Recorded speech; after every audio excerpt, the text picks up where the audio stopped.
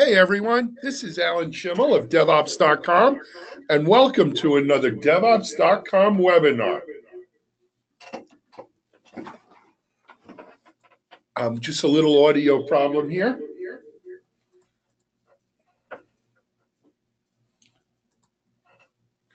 Okay, hopefully we've got that rectified. I apologize. Okay, everyone. Today's webinar is sponsored by GitLab, and it's top 5 takeaways from their 2018 developer survey. Before we get started, though, let me just quickly go over a couple of ground rules here on how we're going to run today's webinar. We really would like to see questions from our audience. I know many of you are just logging on. And we have a special section of our GoToWebinar control panel set aside for questions. If you look, for many of you, it'll be in the top right-hand corner of your screen. You'll see a section marked questions if you click the arrow, so it's down pointing. You can put your question right in there. You can type it in. We see someone's already typed in ready. The nice thing about putting your question in here, folks, is it's automatically queued, so we have a record of it. We'll be able to get to it. You don't have to worry about forgetting it.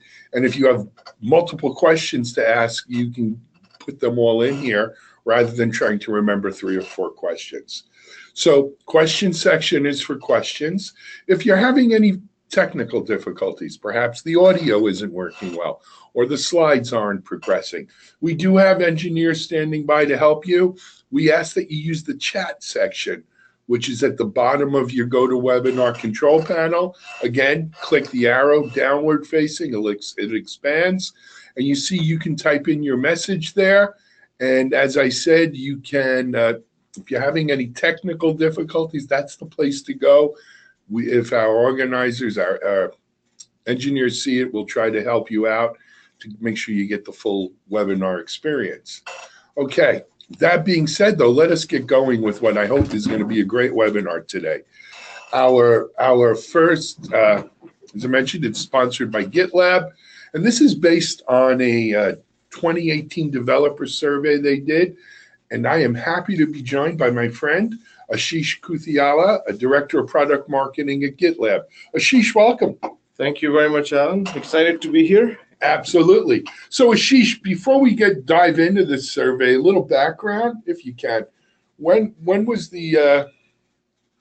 So GitLab has been doing an annual survey every year with developers. Okay. And the objective of this survey is to kind of find out what's really keeping developers motivated, what's working for them, what's not working for them. Are the perceptions and the findings similar to, and we compared with their management? Are there disconnects, or which organizations are functioning well and not functioning well, to kind of get to the root cause of this, and then to share this with everybody. We have a lot of developers using our products. They love reading what comes out. And for this particular survey, we ran about a month's worth of data collection, and more than 5,000 people that's great. Contributed. So that it's a well-read survey, and therefore everybody wants to participate in this. And the good thing is that we were able to attract not just the typical male coders, but actually good diverse section. Yeah, 25% female is outstanding in an audience that's probably only 15% women, unfortunately. Absolutely. We were very happy with that. But we're getting there. Right. And that's good. Good for you guys. And so, if you want to look at, where did everybody reply from? It's from all over the globe, right? So, of course, there's a majority in Europe and North American continent, but, pretty good representation from other parts of the globe. And the demographics, if you look at the different services, they were also, well distributed, like, people doing IT and education and business services, telecommunications, retail. You see a good mix. And so, we can start to talk about it. This is the next slide, but sure. Any questions? Yeah. So I love that it is so diverse, frankly, Ashish. And, interesting though, eating your own dog food, right? We find that the tech SaaS industry really consumes so much when we're talking, because we see it at DevOps.com too. Our demographics are not that different from that world map that you put up there. We Right, probably have a yeah. little bit more in India than you do, but otherwise it's similar. And we also see that technology companies are one of the biggest demographics, followed by financial industries, healthcare, Absolutely. stuff like that. So we're looking here at a perception gap, right? The transformational promise of DevOps. And again, this is something we've done surveys with too, Ashish. Um, because for too long, I started DevOps.com 4.5 years ago. I remember. And for too long, it was more of a gut feeling that this DevOps thing has to work well. It's got to save us money. It's got to be a good thing. But we really didn't have metrics to show that until relatively recently. So I'd love to hear what your interpretation of this is here. So I think if you look at it, companies tend to look at DevOps as the next, transformational methodology that's going to solve all software delivery problems. And of course, there's a lot of truth in that when done really well. But what you're finding out is when you actually go and survey these organizations, managers and management layer seem to have a more optimistic view of where they are with the progress with it and what they can do with it. And developers, though they are very, they find the promise in it, they tend to agree less with the optimism of the management.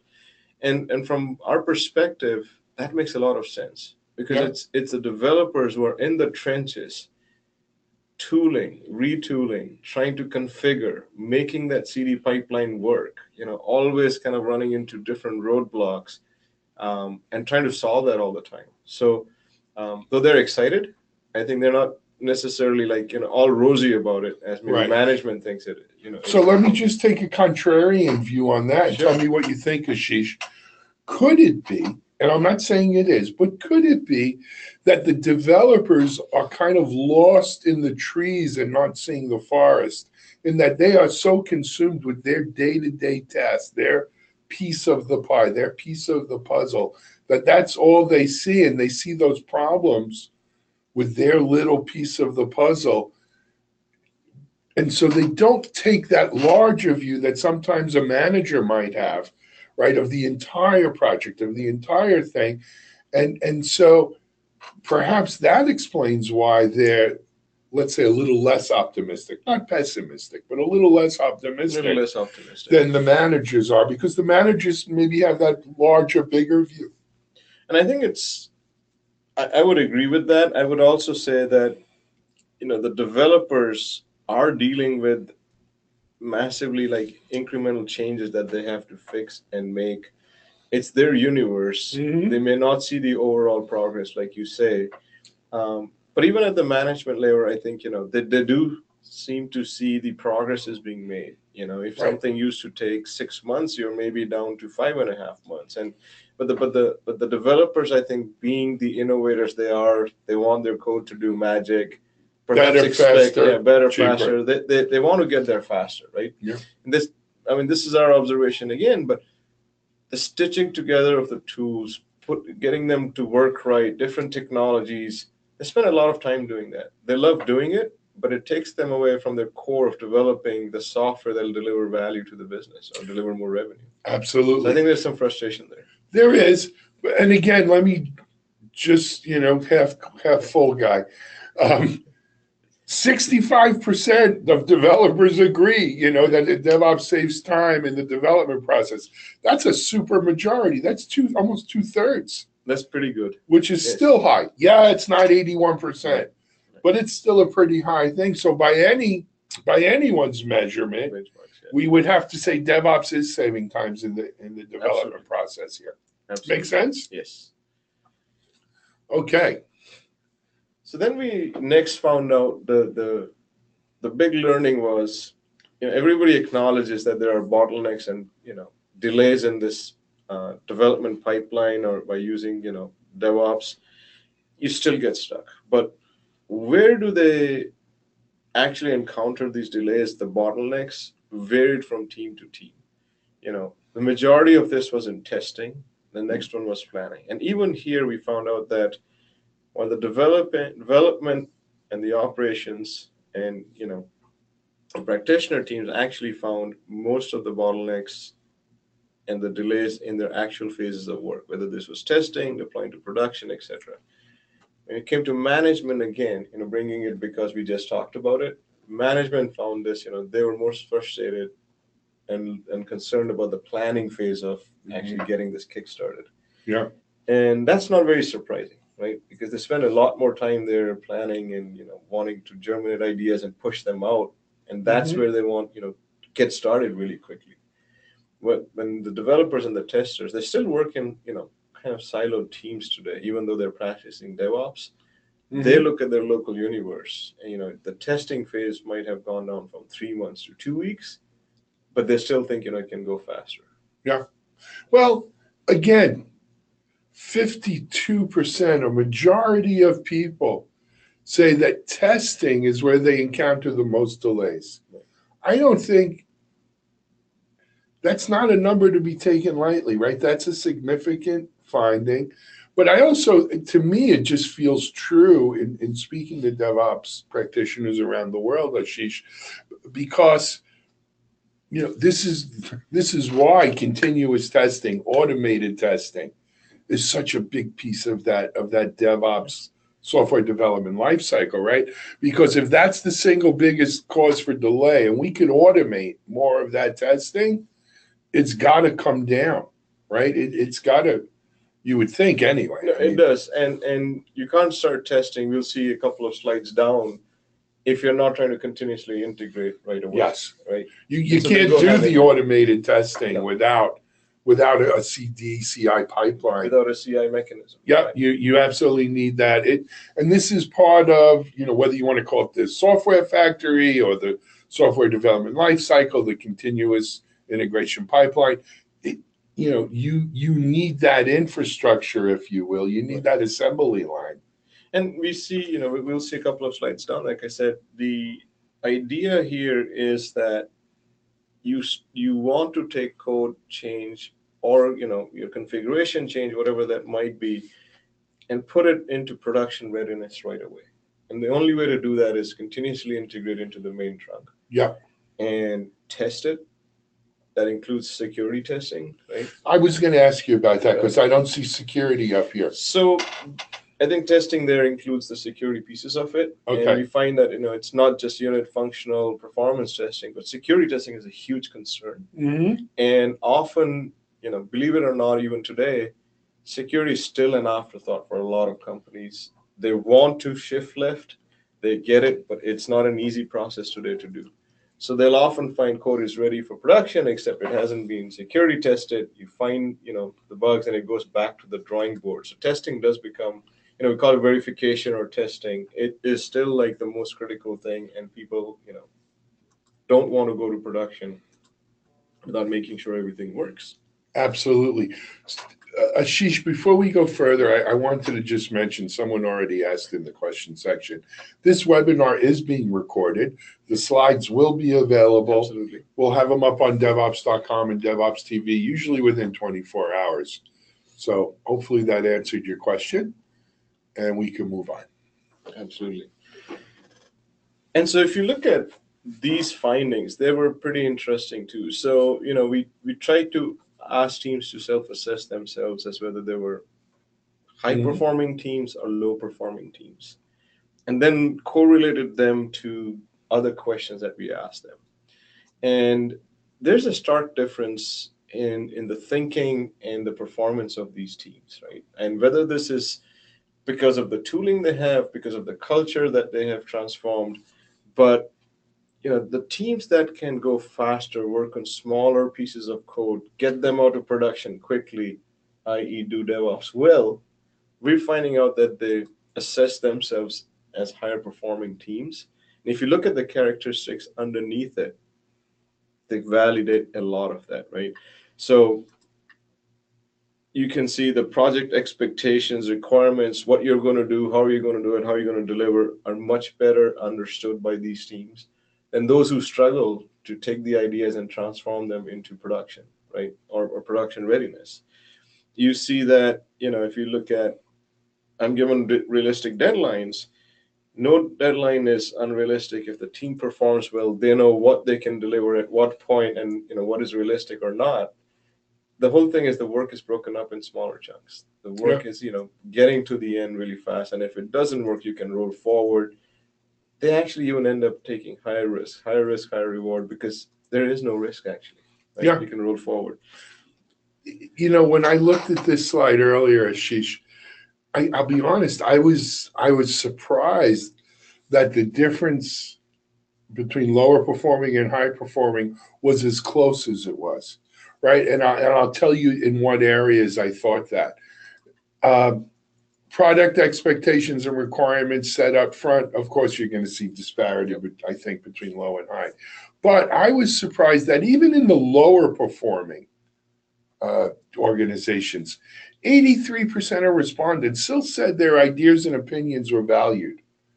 83%. Now, 88% in the high performing said so, but 5% is not a big delta there. It's not that big a deal. Right. Yeah. It goes to show you that whether high performing or low performing, engineers of ideas and opinions, these people feel valued in terms of that their ideas and opinions are. Even felt set up to succeed. I mean, I've been working with engineering teams for 20 plus years. In the lower performing ones, in the grumbles, you usually say, oh, I'm set up to fail.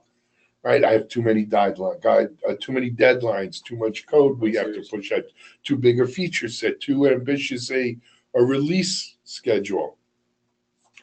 Right, and again, numbers were fairly close, you with the kind of thing. But now we get to the last two, and I think the old patterns rear their heads, right? Right. I'm given realistic deadlines, right? I was impressed that 57% of even the low performing guys or folks, because 25% are women, 57% of those people, agreed with that. 70% in high performance did though, and that's a big number right there. I think it's, they're correlating back to the deadlines that they get and how successfully do they deliver them, because project deadlines always get pushed out. And so there's this, you tend to forget that, this was due 2 months ago. Right. Yeah. Phoenix Project syndrome was due 2 years ago, but we're still on track. We're on track. Deadlines have moved. Yeah. Right? And then the last question to me is the money shot, right? I rarely need to sacrifice quality to meet a deadline. Said no developer ever, right? Yeah, because they all sacrifice security testing or something. But again here, in the underperformers or lower performing, 40% disagreed with that, meaning that they do sacrifice quality to meet a deadline. They do, but I think even like maybe the 40%, and I'm we didn't double click in here, but you're trading something off. Yes. So maybe you're not sacrificing quality, but your deadlines are. Maybe you pushed your deadline out. Maybe the resources of the budget have gone up. Right. Or maybe you cut scope. Yep. That could be too. You're right. Interesting slide. Interesting results. And then we kind of double clicked into where is it that it makes a difference for these teams who do well, right? Mm-hmm. And we found that removing roadblocks, removing, like it says here, the blockers in the development process, it starts with continuous integration, as we had started talking about, right? And if you were doing continuous integration well, and you were automating that portion of the life cycle and the process, as well as other pieces in the process in the life cycle, we saw that it made a huge impact in removing bottlenecks, in kind of automating the process. I think it goes back to what we were talking about. You got to ship or get the code or the configuration change, whatever you do, production ready right away. The more you wait, the more you pile that up, the harder it becomes. It's sort of like accumulating debt. It is like accumulating debt, and then having to sort all of that out at some other point in the life cycle. Yeah.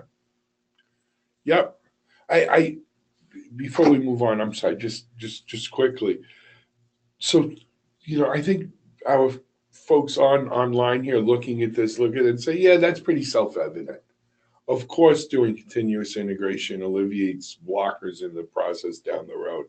Automating more is a top priority. Now, It says it's a priority, doesn't mean that they've gotten there. how success that's what I would say. It's a top priority, but how successful are we at it? You know, you're talking to someone who comes from the security field, and I haven't read a security report in 20 years where security was not a top priority. Absolutely. And yet we still have more breaches than ever. So, you know, there's an interesting disconnect there sometimes. Go ahead. So we also asked, just what we were talking about just now. Yes, you know that it's a good thing to do. How well do you think you did it? Or are you doing it today? And it's interesting, it's only about 15 to 20%, saying we do it between very good to excellent. So there's a lot of scope to actually increase and get better, at continuous integration. Sure. So we also asked a question about how does your tool chain look like? Where are you struggling with this? How many tools do you typically use to, do DevOps or, deliver software? And we found these interesting, right? These interesting findings. One was that they use a number of different tools that they put together. They may choose, to use open source, proprietary software, whatever they use, inbuilt at home. But they spend a lot of their time actually integrating these tools, right? That third box in there. And that was interesting because would the organization rather have you work on delivering the next feature that can bring in more revenues or actually save costs? Or would you rather have them integrating tools? I know it's cool to integrate tools, it's cool to kind of like bring these together. But the value, of these developers, a highly expensive, resourceful, resources is better spent actually building the software. The other thing which we're all familiar with today is context switching. Yeah. If you're using different user interfaces, you're using different tools, yes, you know them well. But every time you take your attention off of one task and one tool and switch to another one, think about between your email and your Slack and your phone and I live it. I mean, this is my life. So it's really a productivity hamper. Right? So let me ask the obvious question, right? And what's the answer here? How do we reduce that complexity? How do we reclaim that time? Right? How do we become more efficient here? So let's dig a little bit deeper into this, and maybe we get into that. What we're finding out is people are starting to choose tools that best help them, right?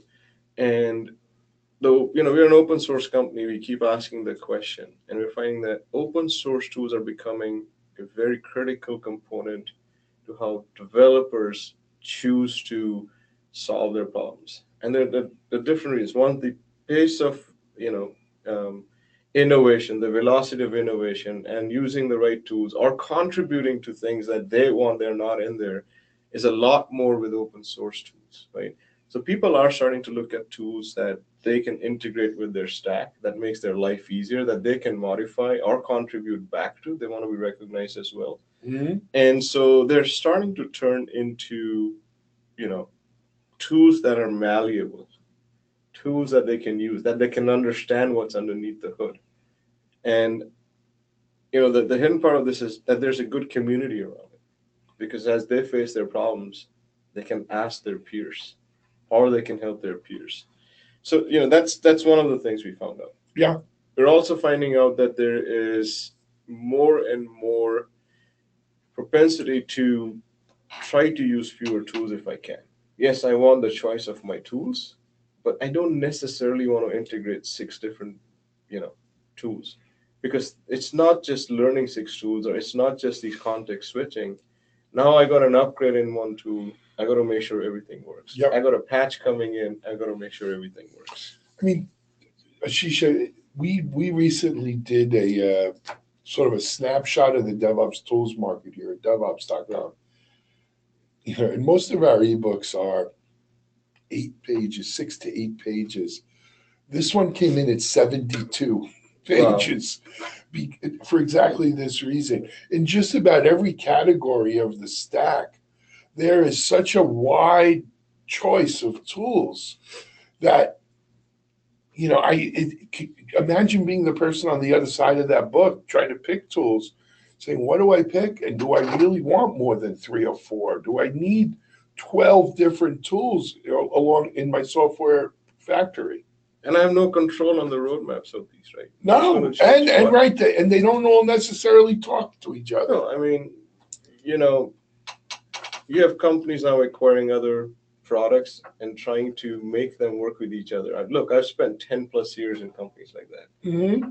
You can't even get the UIs to kind of look the same No, between one functionality. It's a hard job. it is, and again, put yourself in the shoes of the people who filled out your survey, Right. right? And it's a daunting challenge. It is. And though this was focused at the developers and their managers, I mean, I'll ask you, but my experience with even the highest level decision makers in IT organizations, they identify with this. They want the right technology to use. They don't want to waste resources integrating these different tools all the time. They don't want things to break down, right? They want the ability to modify the tools for their own use, their own usage. Yeah. So from that perspective, throughout the organization, these challenges remain the same from a tooling perspective. I agree. Agreed. Hard. So here's our summary. So we talked about all of these things from the findings, right? Yep. What do you think? So, I mean, let's take each one of these and sort of give our, finishing touch to each of these points.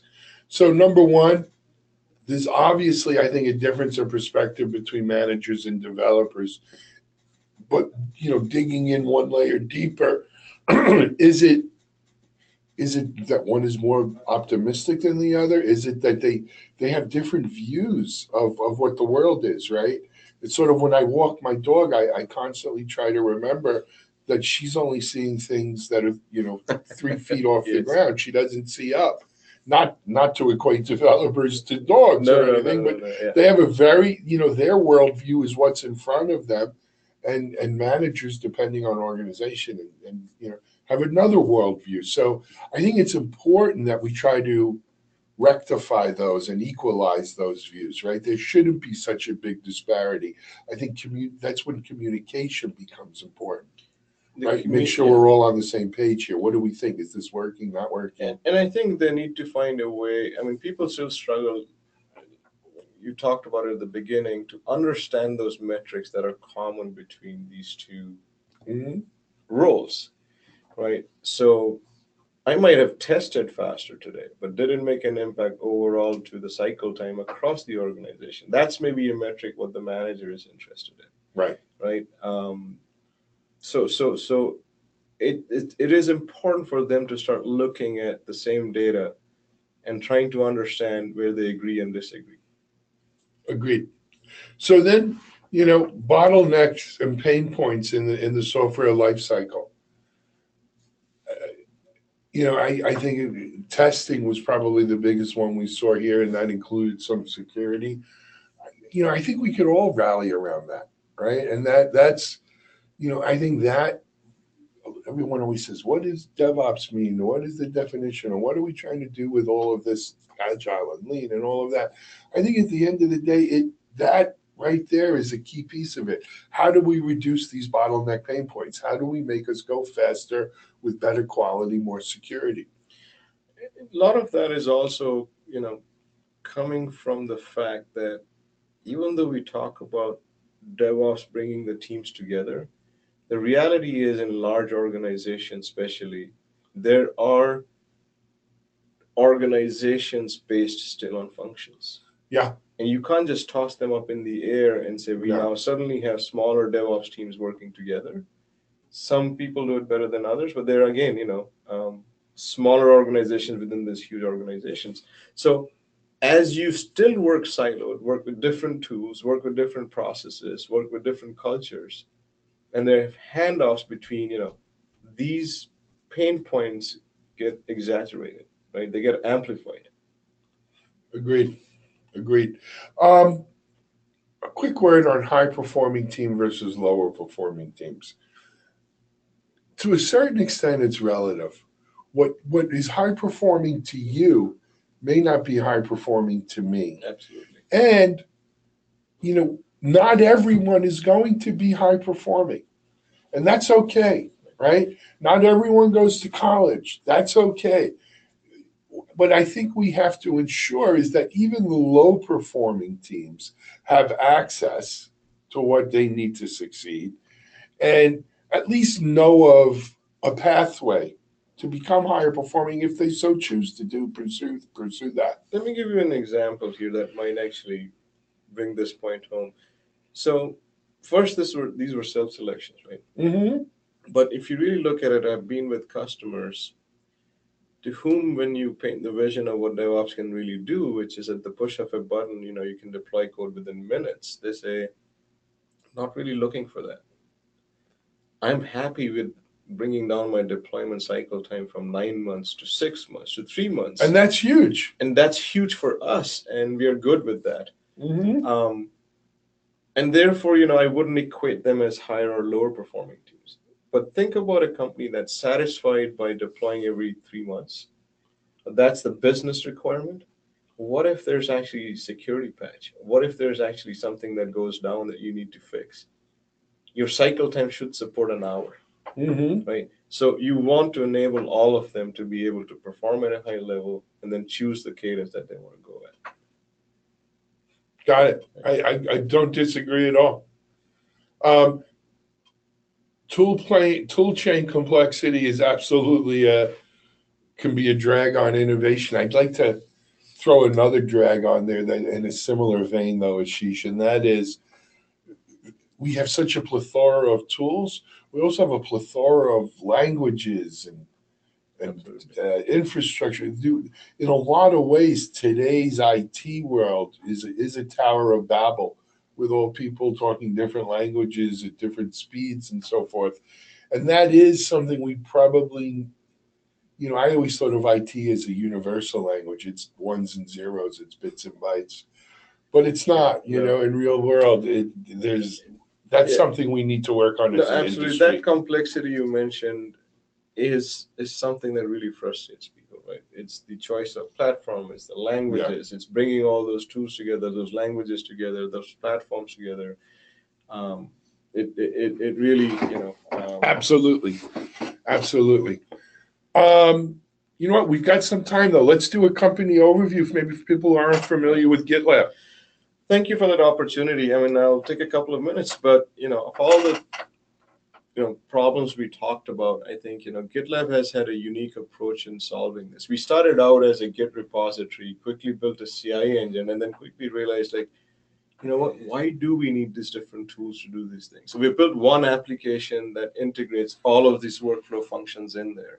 And if you think back about this, right, it's a single application for the complete application or DevOps lifecycle. With one installation, actually, you're looking at what? One user interface, one data store. You're not integrating tools. It allows people to start collaborating together on the project. So the extreme left shift that you need, that's what we allow really better. And it's an open architecture. It's an open source architecture. You can integrate other tools that you're currently using. The interesting part about this is we have more than 1,900 contributors from the open source community, and every month on the 22nd, every 22nd day of the month, we release and we actually deliver functions and features that our customers are asking for. And we have sometimes our own customers contributing to this. So it's a really like fast-paced innovation. Before you get into the obligatory customer slide, I wanted to mention something with this. So number one, can you go back one more slide? I'm sorry. Absolutely. Sorry. So when we look at this, the single application for a complete DevOps lifecycle, what I think is a real plus for GitLab is because this entire assembly line, if you will, this entire factory is open source through GitLab. You can you can adopt any one or all of these pieces relatively low cost initially, right? Look, there's Free, in fact. Our community it's edition. free. It's free. There's a total cost of ownership in open source as well, right? You don't pay for the software, but there's other costs. But you can it's a rapid adoption, right? It's much easier to just download it, and that's what developers love about open source. Well, you can download, adopt this, download, put it in, and I'm doing it this afternoon. Actually, you can go to our SaaS hosted version, create an account, and get and do it there as well. Drop your code. What I didn't talk about here is a feature we have that's coming out. It's called Auto DevOps. So you drop your code, we'll recognize the language.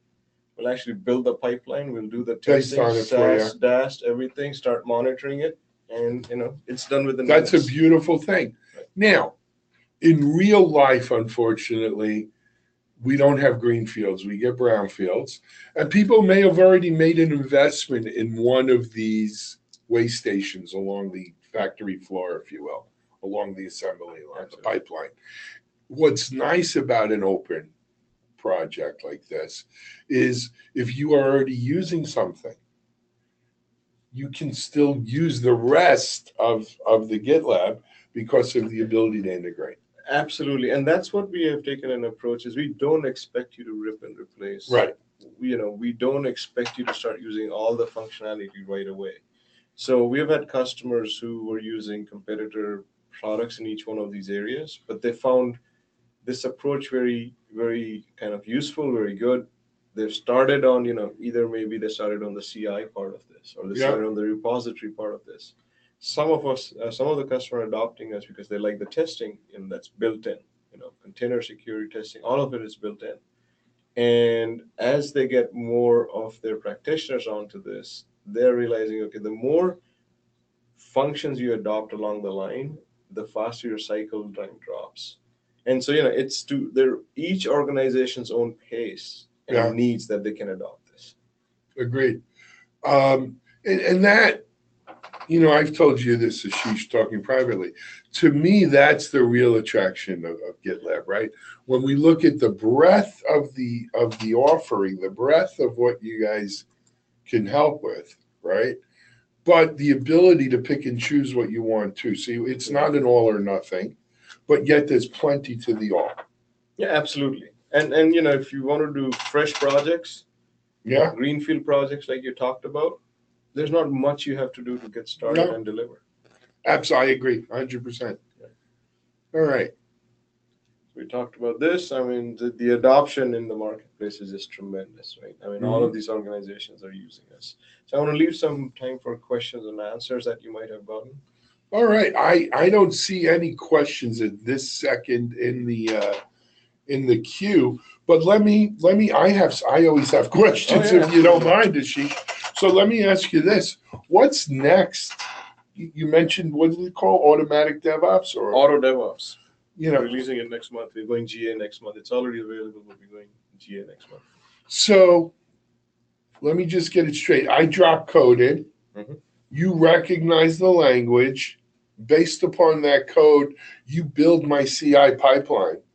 CI/CD pipeline. All the way through.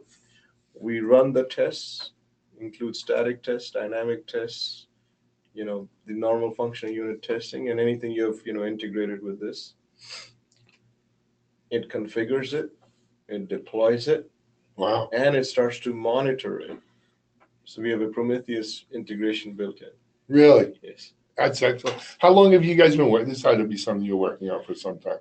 So I think it's been a few months we're working on this, and one of the reasons that amazes me and surprises me even after I've joined the company, and this was amazing to me before I joined the company, was talk about a vision and what we want to do, and it's there in a few months, 3 months, 6 months, like this whole complete end-to-end DevOps lifecycle, I think was envisioned last year. Wow. And by the end of this year, we would have completed that vision. And the reason is very simple, I think. We get input from our users. We get contributions from them. We get contribution from we can't do it all alone. And then we have our own in-house team, right, that builds this tremendous velocity. Yeah. But again, I think you can't have that velocity. The velocity goes hand in hand with the model here.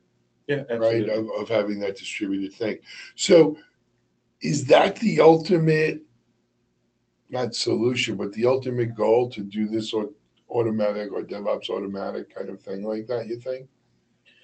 I think it goes beyond that, but right now we're kind of focused on delivering this, right? This was our vision for 2018. The Hmm. good thing about a platform or a project like this is, as the market needs change, what we hear, what our customers want, we gravitate towards that and solve that problem really quick. Hmm. And so, a lot of our customers, when they're scared of vendor lock, and we're not really a vendor, right? We're a partner, and it's a project that you share with us. So it gravitates towards solving the problems that you need to solve. Got it. Excellent. Um, and then, so beyond this project, Ashish, is there anything else you can tell us you guys are working on? It's coming, but I think, I mean, in the short term, I can share that. Look, we've built the breadth of this product really, really fast, really well, and we continue to build the depth in each one of these functionalities, Mhm. right? And we are at a point now, for example, with the acquisition of Gymnasium and other open source projects contributing. We're looking at further security, kind of integrations from open source projects. And I'm having conversations with industry experts, and they're saying this is by far, already starting to change the face of DevSecOps, how we're approaching this. And so, looking at particular use cases like that and building the depth is, also something on our radar. Absolutely. So you mentioned DevSecOps, Right. near and dear to my heart. Talk to us a little bit about what are you guys specifically doing around the DevSecOps piece of this? So look, we have, I mean, other than built-in SaaS, DaaS, container security, the all of that, the approach That's to not a small amount. it's not, it's not Yeah, just actually. we did that in our, before we went to bed tonight. But No, no, that's a it's big it's a job. huge thing, right? But I think the fundamental approach here is everybody realizes that security testing needs to shift left. Anything that you catch in security after the fact is much more expensive, much more harder to fix. Yep. And though everybody theoretically understands that you need to start at the same time you're developing or planning code or writing code, it is hard to do. Right. So with our approach, what we've really done is made that vision a reality. Because as soon as you open an issue, as soon as there's a merge request, you see everything on that same UI that's related to security. And it starts to build with security in mind and goes Right. through the testing. And everybody has the same UI to look at. Everybody has the same, I mean, all the pairs of eyes are looking on that merge request as it goes through. That's more of a cultural and organizational change that is hard to drive in an organization. Yeah. Very. And that's what we actually enable to do. I know I trivialize the functionality of what we do, but that's the easy part to solve, right? Right. How do you fundamentally shift teams to work together from a cultural organizational perspective? I think this tool allows it. You may not have this info, but in this survey of 5,000 some odd people who responded, do you know what percentage of them considered themselves security people? I do not have that at the top of my head, but there's a link at the end of the deck that points back to the survey, and it's an open survey, right? It's not gated. You don't Yeah. have to register. You can go and read through all the findings on that. We'll put that link in when we post the recordings and slides. Absolutely. So we'll make sure we have that. So if we don't have any questions, then Ashish, we can wrap up this webinar. Thank you very much for giving us a great look at this results of the survey, a good update on where GitLab is. Bunch of links here for our listeners and people maybe watching this on YouTube after the fact. These links work fine, and you can click on that. And we hope to have you soon on another webinar. Thank you for inviting me, and this was our pleasure. This was great. This was good fun. Yep. Thank you very much. Ashish Kuthiala, Director Product Marketing at GitLabs. And this is Alan Shimel for DevOps.com. Thanks for joining us on another DevOps.com webinar today. And we hope you all have a great day, and we'll see you soon.